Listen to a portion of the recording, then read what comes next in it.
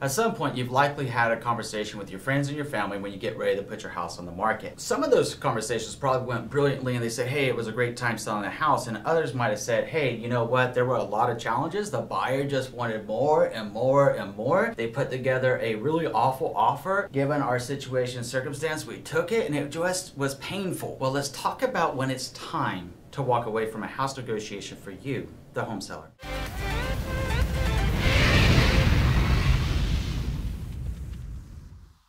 My name is Finney and my passion is helping you make sense of real estate. If you need help finding a top agent near you, or if you simply want to drop me a line to say hello, my contact info is below. If you're new here, please go ahead and subscribe to this channel now and like this video. Thank you. Alright my friend, to better illustrate this point, think back to a time in your life where you were trying to give your best and you were doing your best to help out another person. But that other person, just for some reason, just wanted to take and take some more. It wasn't getting any better and you knew it wasn't getting any better, but you kept giving and giving and giving. Ultimately, what did that do to you? Was the other person stressed out or was it you that was stressed out? That's why we need to have this conversation today, because just like there's points in time that a buyer should probably walk away from a house negotiation, so is true for a home seller. There is a point in time that it might be time to call it quits and find yourself a new buyer that will be more delightful to work with. The best practice here is, if you're experiencing frustrations and concerns, is to have a heart-to-heart conversation with your trusted real estate advisor. Find out what options that you have, air your concerns, ask them what the best counsel is moving forward, and they'll give you some things to consider, and also weigh the pros and the cons of the decision-making process that's in your hands to make sure that you're making the right decision for you. Now, depending on the market conditions, sometimes that you could have another offer lined up and ready to go, or it could take a long time and it might take months to get that offer. So that's where weighing these pros and cons and airing your concerns with your trusted real estate advisor really is going to be to your benefit. To further illustrate this, let's take a closer look at 6 signals that could be red flags and your sign to get out of Dodge. The first one is that the buyers are asking for way too many concessions. Now, when we think about concessions from your point of view, the home seller, what are we talking about? We all know that everything in real estate is negotiable, from the price to asking for home repairs to asking for home warranties, and also contributions from you towards their buyer closing costs. But what about if they start saying, hey, you know what? I know that we've already agreed to you paying 1% of my buyer closing costs.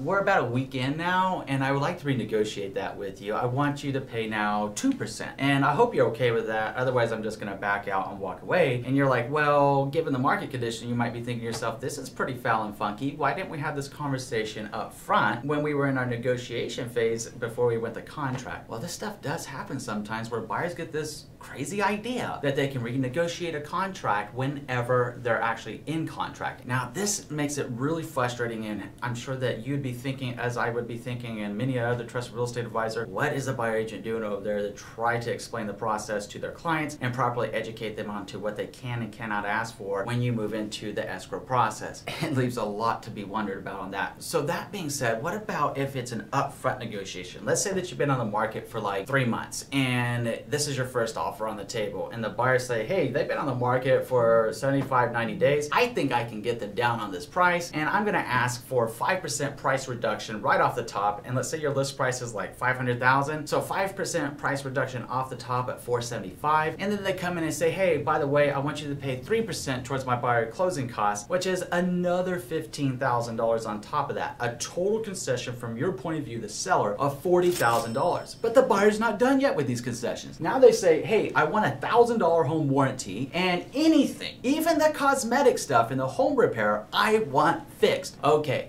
When you start getting into those kind of demands, this is where I want you to think back to that situation in your life where you kept trying to do the right thing, you were being agreeable, you were being fair, and you were being compassionate, and then the other person just kept taking and taking some more. In this case, would you really want to be working with that buyer? The pro and con here is the reality of your situation. Ultimately, the best time to sell or buy a home is when it's right for you in your life. If you have the option and you could stay in your home and you're like, hey, you know what, if it sells, fantastic, but realistically, if it took me another 3 or 4 months to sell my house, I'm okay with that too, depending on the market conditions. If you're in a hot seller's market, probably not gonna take nearly that long. Now, if you're in a slow buyer's market and the buyers are out there and they're asking for all these concessions that become the norm of the market, maybe you wanna wait until you get back into a stabilized market, or perhaps perhaps a seller's market to sell. Ultimately, the timing of all of this really depends on your life and what's going on in your personal situation. There are some times that negotiations are going to go beautifully for you, and there's some times that you're going to have to be very flexible in the negotiations. I'm just being honest with you. And then there's other times that it's going to feel like from a buying side, the buyer's like, oh my God, the sellers all keep getting what they want. It's called a seller's market. So whenever you get into these different market conditions, this is where you face down these realities. All the same, if a buyer's asking for so many different concessions, it makes one wonder what else will they be asking for in the closing process. The second signal that it might be time to walk away is the buyer is lowballing you during the offer process, and they keep countering with a lower and lower price. Going back into saying that your home is worth $500,000, if they started off the negotiation saying, hey, we'll give you $475,000, you might be thinking, hey, you know what, that's kind of our bottom. At the same time, I wonder if we could just meet in the middle of this at $487,500 and put everything together. Well, let's say that you have that conversation with your trusted real estate advisor, you fire off a counter offer saying, hey, we're happy to work with you at $487,500. Buyer comes back and says, hey, you know what, I'm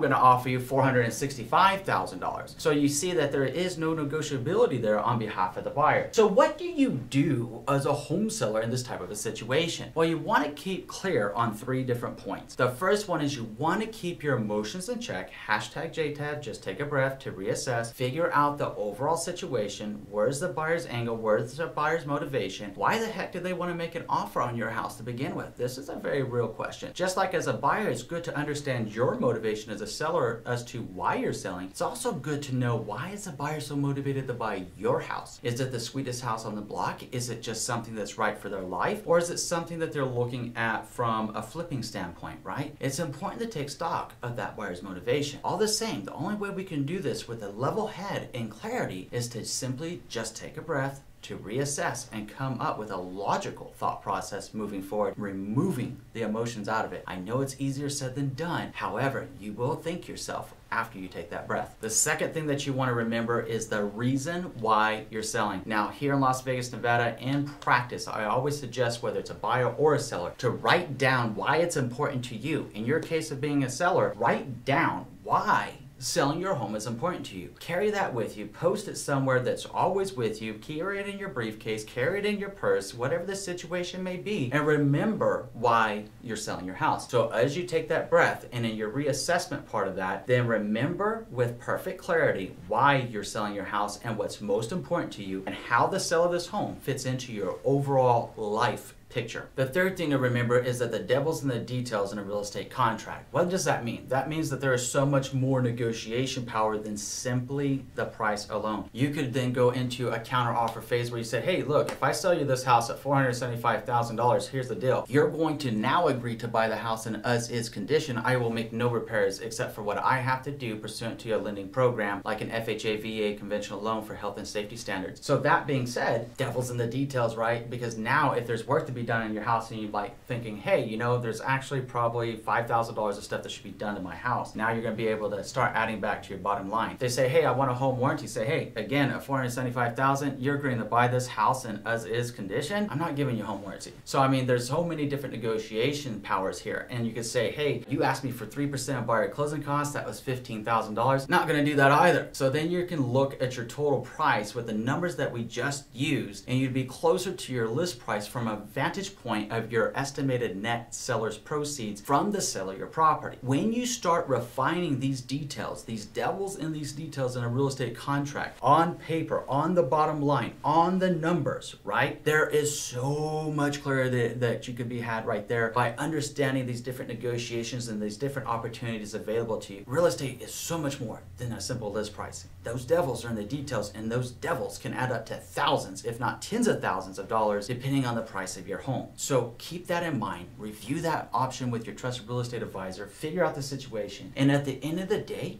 go back to point 2 and remember why you're selling. Because point number 4 that I'm going to throw on here as a best practice is, hey, if you're absolutely okay with not selling your house to this buyer, then walk away right there. Just say, hey, you know what? I'm just not going to work with this person and I'm done because it's unreasonable. If that's the case, look, Do what you feel is right. Do what you feel is best for you and your family. You need to make a well-informed decision that's best and right for you. So if it doesn't feel right, it's usually not going to get any better. Think about that as you make your decision of what you want to do here. The third signal is a really big one. What happens if the buyer doesn't put up the earnest money deposit the right way? Or what happens if something isn't making sense with their loan pre-approval letter? Or in the case of a cash transaction, they didn't provide the proof of the funds correctly. There are so many different things whenever you look at why homes fall out of contract. About a third of all the time will be because of financing or cash issues, essentially the way that somebody's going to use the means to purchase your home. So this becomes really, really important to understand, because it always baffles me whenever a buyer wants to go out and look at property without having a loan pre-approval. And perhaps what's more disturbing to me is any real estate agent, realtor, trusted real estate advisor, whatever they want to call themselves, I don't understand for the life of me, why would you get in the car? Why would you meet somebody at a property if they can't buy that house? How do you know that you're even shopping in the right price range? And what happens if that buyer falls in love with that property only to realize they can't afford it, and then they back out and get so discouraged they never buy a home? What happens then? Did you do anyone a solid service as a buyer representative at that point? No. When we're talking about this from the selling perspective, what does this mean to you? What happens if somebody goes into your home and they had this conversation with the buyer agent and they said, hey, you know what? My financials won't be a problem. I will go through the loan pre-approval process once I find the right house, which is a common refrain of some different buyers that I've heard. They're like, okay, I'm really a hungry agent and I'm trying to do the best I can, and I'm gonna go show you this home. And then the buyer says to the agent, hey, you know what? I really want this home. This is the right place for me and my family. I want to make an offer. Agent gets so excited, they go and make an offer, and they don't even have the loan pre-approval. They may have nothing more than a loan pre-qualification letter. And a pre-qualification letter, frankly, you can go ahead and add it to your toilet roll in your toilet the next time you do a number 2, because it's a do that will not ever happen for you. It's like, I do not let this happen to you with a loan pre-qualification letter. Depending on your trusted real estate advisor that you hired as your listing agent, they should be verifying this information by talking to that loan officer. Now, some loan officers can play a good game here, some buyers can play a good game, and some buyer agents can play a good game. Although, same, you got to verify and ensure that the lender did their JOB by verifying the income, assets, credit, and employment situation of the prospective buyer. If that stuff does not check out, please seriously reconsider accepting that offer until it does. Maybe it's a situation you want to work with them, and perhaps you say, hey, you know what, go ahead and work on your financial side of the house, and if everything checks out, then hey, yeah, we can accept your offer. At the same time, I'm going to leave my house on the market while you're going through that process in case it doesn't, because I need to move forward in my life. Anybody that's reasonable here will understand that and appreciate your position, and everybody will get in sync, because you as a seller need to make sure that they can buy your house when they put it up. In the case of cash and proof of funds, there are so many different ways to get proof of funds. But what I would share with you is to please make sure that they're verified proof of funds before you take your house off the market. If you want to accept that offer, great. And you can let them know and say, hey, you know, talk to your trusted real estate advisor. Say to them to have the buyer agent get with the buyer, put up the proof of funds correctly that can be verified, that can be sourced prior to you taking your home off the market. If the buyer flakes and gets wishy-washy and they say, hey, I'm not doing any of that, I feel insulted by it, cool, back out. You know, back out of the negotiation process, because if you really have it, why wouldn't you show it? Think about that for a moment, let it sink in, and make the right decision for you. The fourth thing that a buyer can do that is really disturbing is they start threatening to walk away from the sale at large more than once, more than twice, more than 3 times. At some point, that's like saying, hey, I really liked your house, I made an offer, we agreed on terms, but now if you don't give me what I want, I'm just gonna walk away. I'm just gonna walk away. I don't care. Well, here's the thing. Depending on where you are in that contract phase, depending on what contingencies may be in that contract, that buyer is also gonna have consequences for their actions, depending on the reasons why and the contingencies that may or may not be in place, going back to devils in the details in a real estate contract, why they could get an out, why they could walk away and get their earnest money deposit back. Same thing is true for you. What contingencies, obligations do you have as a seller inside of your agreed upon contract that you need to perform to, and that gives you right to back away and keep the buyer's earnest money deposit in such a case? But here's the thing. If you have a buyer that's saying, I'm going to walk away, I'm going to walk away, I'm going to walk away, okay, cool. You know what? There's the door. Walk away, and please do so. We're done. Just be honest with it, because if you're going to get threatened like that, that's not cool. Then no more than it's cool for a buyer to have a seller on the other side say, no, I'm not fixing that. No, I'm not agreeing to that. No, not going to happen. A real estate negotiation, like any other negotiation, is one of being open, honest, having clarity, and treating each other with kindness and compassion. We are always stronger together than we are not as people. Keeping that in mind, that we are all people, we are all human, we all have our own goals, all of our own ambitions, each of us have our own story. Keeping then that in mind and keeping it in perspective as well during your negotiation process, during your closing process, is critically important. Think about how that person would want to be treated. Think about how you would want to be treated. Normally, whether you're going off the golden rule, treat other people as you'd want to be treated, or the platinum rule, treat others as they would treat themselves, it doesn't matter. Because at the end of the day, there's going to be a commonality of respect and dignity. Having respectful and dignified negotiations will help alleviate these problems. If you're not getting that and you have somebody threatening to walk away, okay. You know, depending on your situation, whether you really have to sell your house because of the market condition, or otherwise you may not get another offer for several months, hey, you know what? It's up to you. And that's where having that clarity and remembering why you're selling is important to you is critically important, to make sure you're very clear on it, and it forms the foundation of your listing strategy and forms the foundation of your closing process and negotiation process moving forward. Please be clear on why you're selling. At the same time, it is not cool to have a buyer keep threatening to walk away, because that makes me wonder, through a closing process, as much as there is to get done, how many more times are they going to try to incite anxiety into the process when it doesn't need to be drama filled? It doesn't have to go there.